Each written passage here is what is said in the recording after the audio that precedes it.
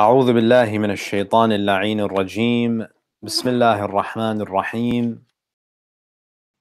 Now verse number 13. يا أيها الناس إنا خلقناكم من ذكر وأنثى وجعلناكم شعوبا وقبائل لتعارفوا إن أكرمكم عند الله أتقاكم إن الله عليم خبير.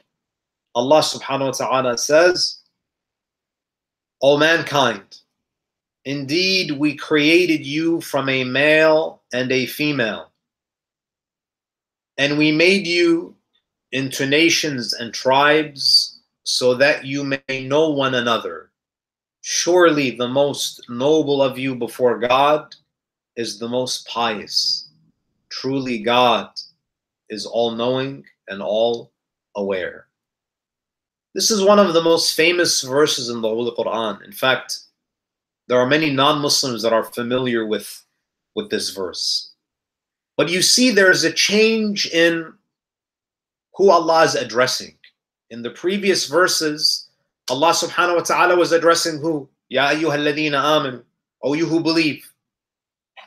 And now Allah subhanahu wa ta'ala is addressing humanity. So if you look at the progression, first Allah teaches us how we have to behave with the Prophet, how we should treat the Prophet. After that, Allah subhanahu wa ta'ala speaks about how Muslims should treat one another. And then, as a Muslim community, chances are there's a very high probability that you're going to be living in a pluralistic society. You're going to be living with other people, not just mu'mineen. So how you deal with God's messenger, how you are to interact with one another as a Muslim community. And this is a lesson for us. Sometimes we speak so much about, interfaith dialogue and bringing people to Islam when we don't even know how to treat each other. We want to bring other people into the house when we have not even resolved the issues of the house. So Allah addresses the mu'mineen first. First you have to kind of build this righteous, God-fearing society. And then only then are you able to really know how to deal with people outside of your community. If you can't treat your brother in faith with respect, you're going to treat the stranger, someone who's not a member of your faith community. So then Allah subhanahu wa ta'ala here is addressing humanity. And this is also a reminder that the Quran is sent for humanity. The Quran is not just a book for Muslims. It's not just a book for the Arabs. That the message is a universal message. Ya ayyuhan nas. What's the message? And this verse is very powerful, brothers and sisters. This verse is as relevant today as it was when it was revealed 14 centuries ago. Especially, given the climate of racism and xenophobia that we see, the white supremacy that we see that is rampant around the world today, the fascism, whatever word you want to use to describe our current state of affairs, dissolution is in this ayah. Ya ayyuhan nas, O people, O mankind. Inna khalaqnakum min dhakarin wa untha. We created you from a male and a female. Allah is speaking to every single human being on earth, meaning the 7 billion plus people on earth. Allah subhanahu wa ta'ala is saying that you all, no matter who you are, no matter where you all go back to the same mother and father. Now it's interesting that when we speak about the origin, I'm sorry if the screen got a bit dark. I think it just got very cloudy all of a sudden, but hopefully it'll brighten up, inshallah. When we speak about this verse, the issue of evolution usually is brought up. That we created you from a male and a female, meaning Adam and Eve. When you go to high school and you go to university, you find that in the textbooks, in the fossil record, we have evidence that there were human-like creatures that were roaming the earth for over millions of years, 1-2 million years old. Now, from a Quranic perspective, as Muslims, many people ask that, do we believe in the theory of evolution?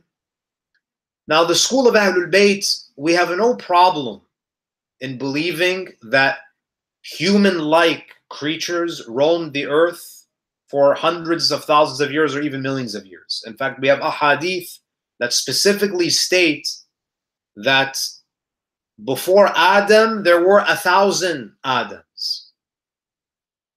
So we have no problem with this idea of primitive man, going back even millions of years. We have no problem in saying that Adam's predecessors descended from lesser primates. We don't have any issue with that. The only problem that we have with the theory of Darwinian evolution is the explanation that they give for the creation of Adam, or modern man, if I want to use that term. Why is that? Why don't we believe that Adam alayhi salam had parents? Someone may ask that, why can't we just say that Adam, he had parents who were more primitive than he was?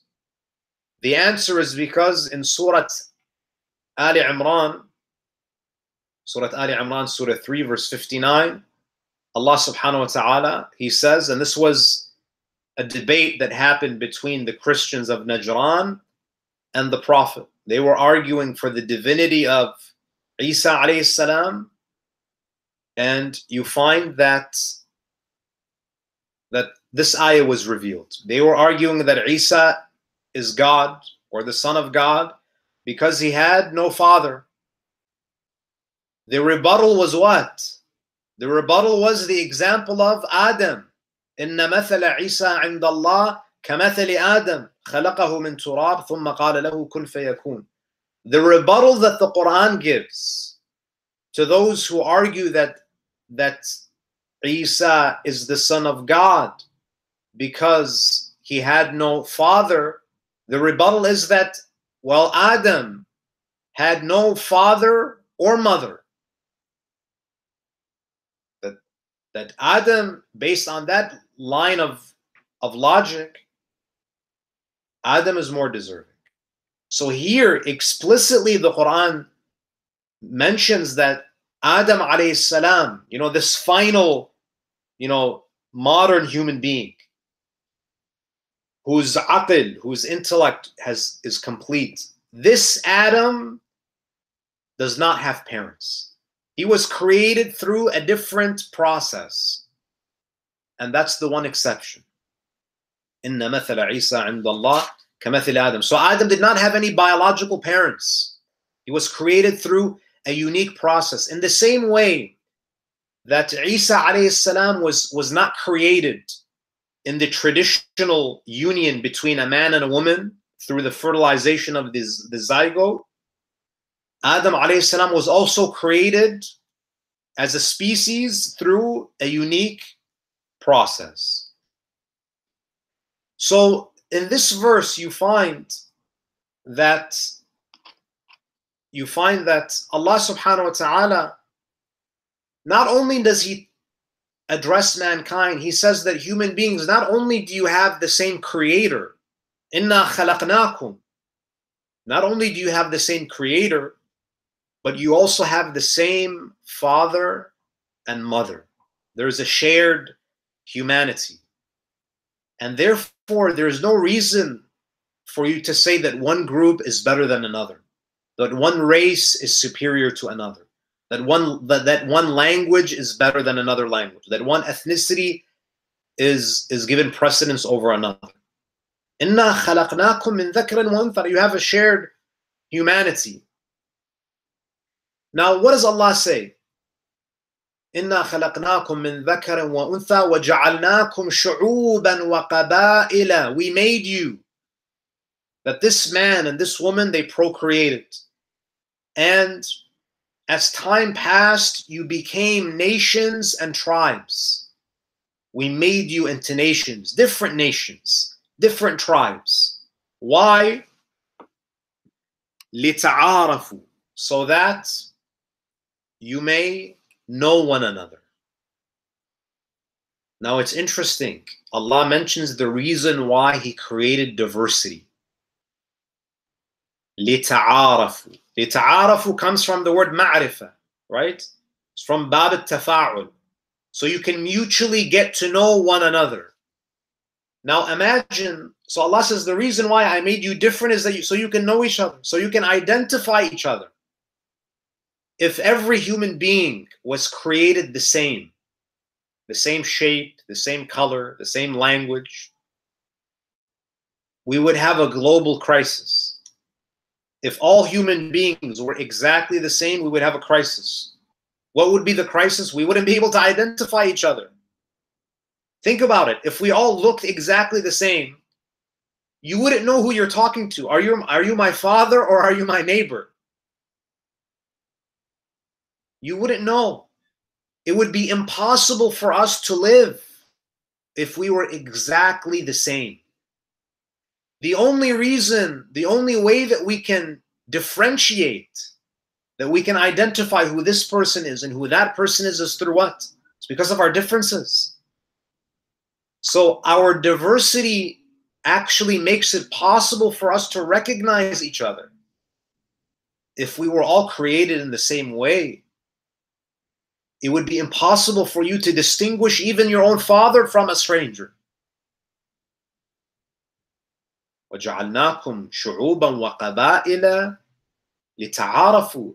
And that's the reason why, you travel. If every place, everything that Allah created was the same, if all people were the same, what's the point why travel to another part of the world? So this human diversity is the impetus for us to learn, to travel, to engage with one another. If the person sitting next to you, if he's the exact same, if he's a carbon copy of you, there would be no reason for you to interact with them.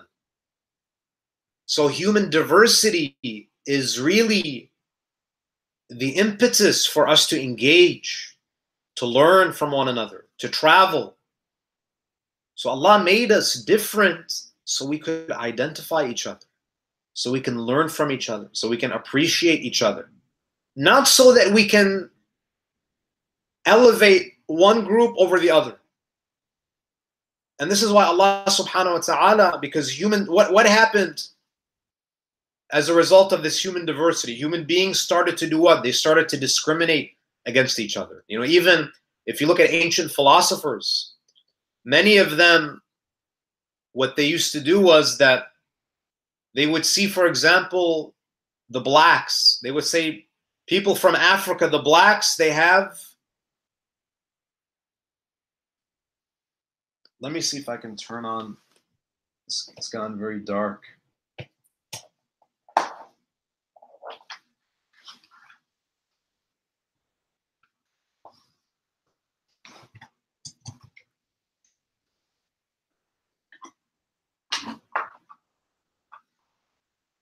Is that better? Okay, that's better. My apologies. I didn't realize how... It seems like there's dark clouds moving in. In any case. So you have this human diversity. And this, unfortunately, in human history, it led to discrimination. Certain groups started to subjugate others. And even ancient philosophers used this concept of diversity to justify slavery. So, for example, some philosophers said, had this belief that blacks were endowed with strong physical bodies and whites were endowed with superior intellect. And therefore, it only makes sense that they are the slaves and we are the masters. So they misunderstood the purpose behind God creating people differently. It's not so that you can enslave people. It's not that so you can subjugate or be prejudiced. It's so that you can recognize each other, so you can get to know each other. Inna akramakum indallahi atqakum. Brothers and sisters, if we internalize this, this is the cure for racism. That racism, xenophobia, these are spiritual problems. If you truly believe that we are all from the same creator, and we are all from the same mother and father, it's impossible to be racist. It's impossible to be prejudiced. If you really believe this, إِنَّ أَكْرَمَكُمْ عِنْدَ اللَّهِ أَتْقَاكُمْ. So these differences are not meant to be what gives you value. Your language, your ethnicity, your age, your gender, your family background, these are not things, these are things that make you different, but they don't make you superior to others. Because these are things that you typically don't have control over. You don't have control over who your parents are. You don't have control over your, the language that you speak, your ethnicity. These are things that, were set for you. They were predetermined. There's only one thing that makes you noble, that truly makes you noble, and that is piety, taqwa. If you look at the Quran, there are only two things that give distinction to a person. Not language, not the color of your skin, not what country you come from. These are all arbitrary. Two things. Number one is knowledge. Allah says, هَلْ يَسْتَوِي الَّذِينَ يَعْلَمُونَ وَالَّذِينَ لَا يَعْلَمُونَ.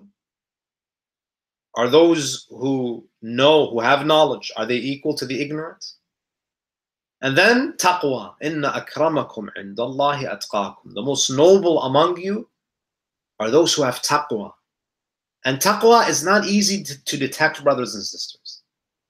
Taqwa is something that's related to the heart. Right? You might have to live with someone for decades to determine whether or not they have taqwa. It's not something it's not like seeing someone pray and you saying, okay, this person has taqwa. No, taqwa is not because someone prays. Taqwa is something that is in the heart. And that's why the ayah ends with what? Inna Allaha alimun khabir. Verily God is all-knowing and all-aware. Because taqwa is not visible to the eye. Only certain people may, if you have basira, if you really pay close attention, you might be able to determine if someone has taqwa or not. But it's typically not something that's observable. Only Allah knows who truly has taqwa. Some of the mufassirin of the Quran, they speak about the reason why this verse was revealed. And they say that this was revealed after the conquest of Mecca. When the Prophet conquered Mecca, he had Bilal recite the adhan after the conquering of Mecca. And some of the Arabs, some of them were very racist, especially towards non-Arabs. When they saw Bilal call the adhan, now Bilal he's an Ethiopian slave, dark skin, a black man. Attab ibn Usayd, he says to Harith ibn Hisham that I'm glad my father died before seeing this day. That this would have been a calamity for him. Because his father was racist. He says, I'm glad my father died and he didn't have to see this day. And you see that some of them were even saying that the Prophet couldn't find anyone except this black crow. They called Bilal a black crow. The Rasulullah couldn't find someone else to recite the adhan. Why? Because he was a black slave. Because of the color of his skin, because of his ethnicity, they felt that they were above him. And therefore you find that on many occasions the Prophet spoke about this issue. When the Prophet performed Hajj, his only Hajj, when he was in Mina, he gathered all of his companions and he said, Ya ayyuhan nas, ala inna rabbakum wahid. O people, your Lord is one. Wa inna abakum wahid. And your father is one, meaning Adam. Ala la fadla li'arabiyin ala ajami. Verily, there is no privilege given to an Arab over a non-Arab. Wala li'ajamiyin ala arabi. And a non-Arab is not better than an Arab. And a white is not better than a black. Illa bit-taqwa. The only thing that elevates someone above another is taqwa. It's piety. And then the Prophet says, Ala hal ballaghtu? Did you receive my message? They said, yes, Ya Rasulullah. We hear your message. And the Prophet says, فَلْيُبَلِّغُ الشَّاهِدُ الْغَائِبِ. Let those who are present convey the message to those who are absent. The Prophet wanted this message to be passed down the generations, from one generation to another, that we should not become prejudiced or racist. And unfortunately, many of our masajid, unfortunately, many of them are racist. They are prejudiced. You only feel welcome if you belong to a certain culture. You know, it's one thing to have a cultural center, that's fine, but to make other people uncomfortable, to make them feel unwanted when they come to Baytullah, this is a big problem. In another narration, the Prophet says, Inna Allah la yanzur ila ajsamikum. Allah does not look at, Inna Allah la yanzur ila ahsabikum wala ila ansabikum. Allah doesn't look at your lineage or your family. Wala ila ajsamikum. He doesn't look at your physical bodies. Allah is not concerned about the way that you look. Wala ila amwalikum. Allah doesn't look at your wealth. Walakin yanzur ila qulubikum. He looks at your hearts. فَمَنْ كَانَ لَهُ قَلْبٌ صَالِحٌ تَحَنَّنُ اللَّهُ عَلَيْهِ. That if you have a heart that is pure and righteous, God will shower you with His love. Now, it's interesting when you look at this verse, this idea of equality, that the only thing that puts one person above another is taqwa. You know, during the time of the second Khalifa, there were many innovations that were introduced. You know, Taraweeh, you know, moving Maqam Ibrahim, adding things to the Adhan, and so on and so forth. But do you know what was the most dangerous bid'ah during the time of the second Khalifa? The most dangerous bid'ah was related to how Baytul Mal, how the Islamic treasury was being distributed. Why do I say that? Because during the time of Umar ibn al-Khattab, the Arab was receiving a higher stipend than the non-Arab. The Muhajiri was receiving more than the Muslims who joined Islam after the Fath, for example. Some wives of the Prophet were receiving more than the others. And this is why Amir al-Mu'mineen was martyred. Amir al-Mu'mineen was not martyred because he prayed. He was not martyred because he read the Quran. He was martyred because of his taqwa. Because he wanted to equalize people. That the Arab receives the same share as the non-Arab. The white receives the same share as the black. And you see this type of humanity, this spirit of equality, you only find it with the Ahlul Bayt. Believe me, brothers and sisters, you only find this type of taqwa, this love for humanity, irrespective of their background. You find it with the Ahlul Bayt. And this is why it's even illustrated in the story of Imam al-Hussein alayhi salam. Imam al-Hussein alayhi salam, one of his most dear companions was John. He was a black man. He was in the camp of Imam al-Hussein. And when this man was martyred, when he was laying on the plains of Karbala, Imam al-Hussein alayhi salam, he rushed to him. And as John was gasping for breath, you know, he's in his last moments, he received fatal wounds, and he was an elderly man. Imam al-Hussein alayhi salam, he cradled him in his lap, and he treated him the same way that he treated his own son, Ali al-Akbar. What did Imam al-Hussein do with Ali al-Akbar? He put his cheek on the cheek of his son to demonstrate his closeness and his love and his attachment to his son. He did that also with John, this black man. Because Ahlul Bayt, they don't hold such differences, because they were the embodiment. They truly live this verse. Inna akramakum indallahi atqakum. We ask Allah Azza wa Jal to make us among those who are pious. We ask Allah Azza wa Jal to eradicate any prejudice or racism that may be lingering in our hearts. And we ask Allah Azza wa Jal to keep us on the path of Muhammad wa ali Muhammad wa akhir da'wana. And alhamdulillahi rabbil alameen wa sallallahu ala Muhammadin wa alihi at-tahirin.